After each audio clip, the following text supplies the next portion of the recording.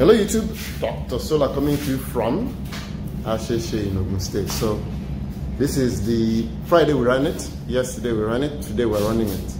So I went on an elevator ride, lift, I rode a lift, I took it up, I took it down. So you see, and then I'll come back and tell you my experiences here. So I'm about to do something that people didn't think possible. So Mr. Patrick, could you push the button? Are you okay? Yeah, go ahead, push the button. So I'm about to ride the elevator and we're running on solar.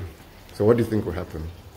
Would I plunge to my death? Hello YouTube, this is Dr. Solar. So what do you think? While I'm riding the elevator, the power cuts off and then I plunge to my death? Or would it just be normal? So we're going to the ground floor, right? Yes. So we're in the elevator. The door is closing. And guess what? We're going down. Riding. Showing us our progress. 1.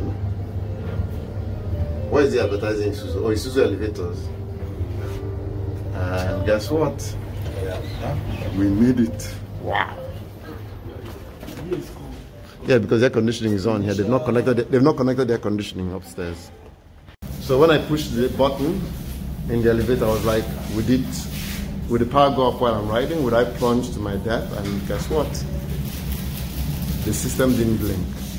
So let me show you, let me explain to you what we've done here. So we have 2 separate systems. Each system is supposed to have 6 inverters. Right now we're running only 5 inverters. The only other issue we have is that instead of having 4 batteries each, we have 3. So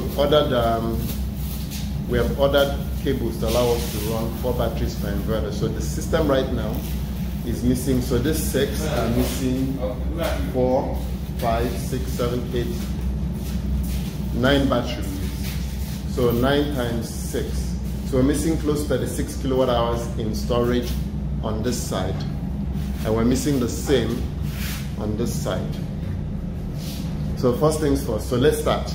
So here we have 6 15 kilowatt inverters, and each inverter has about 20 kilowatts in PV coming in, except that side. That side is short. We only have 2 strings, whereas here we have 3 strings. So let's take a look and see what we are doing. So right now we are pulling 3,760, multiply that by 5, 5 times 735, 5 times 315. So we are pulling about 19 kilowatts out of the 5 inverters right now. So let's go in and see what we're doing. So this is our master.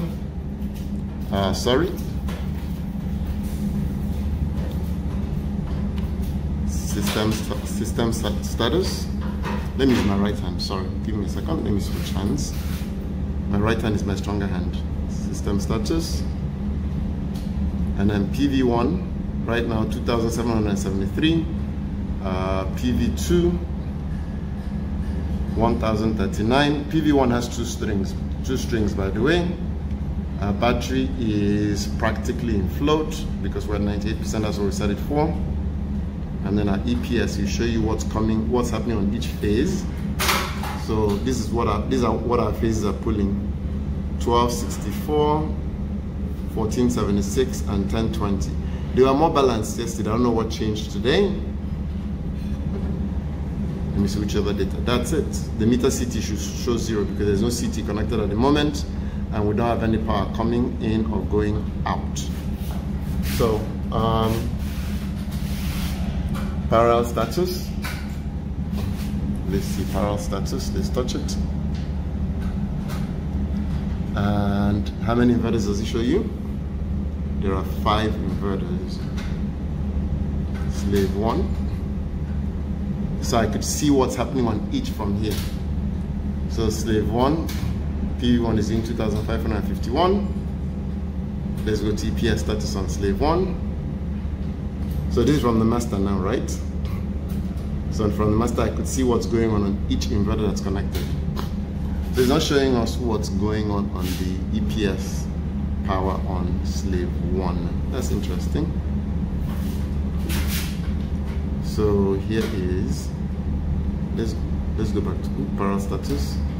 It shows all, there are 5. Okay, sorry, let me go to slave. Let's go back up. Let's see what it says. I'm learning this with you. I've never done this before.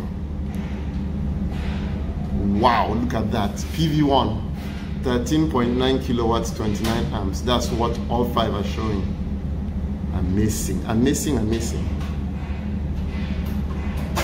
PV2, 15 amps, 49.25. I didn't know I could see this here. Wow, I'm excited. Battery, default, so I guess it's showing 931 watts negative, so that's combined. Oh, sorry, went too far. So let me see if it shows us total EPS. No, it doesn't. So it shows it individually. It doesn't show us everything.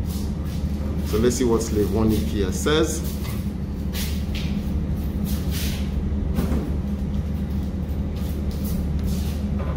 Doesn't show. So it doesn't show EPS readings from the individual inverters, but it shows you your PV total and it shows you what your master, it shows you your PV total and it shows you your battery total. So we've gone up now to 4,000, so we're now at 20 kilowatts. I guess the ACs are kicking in gradually as the place gets warm. This room is hot.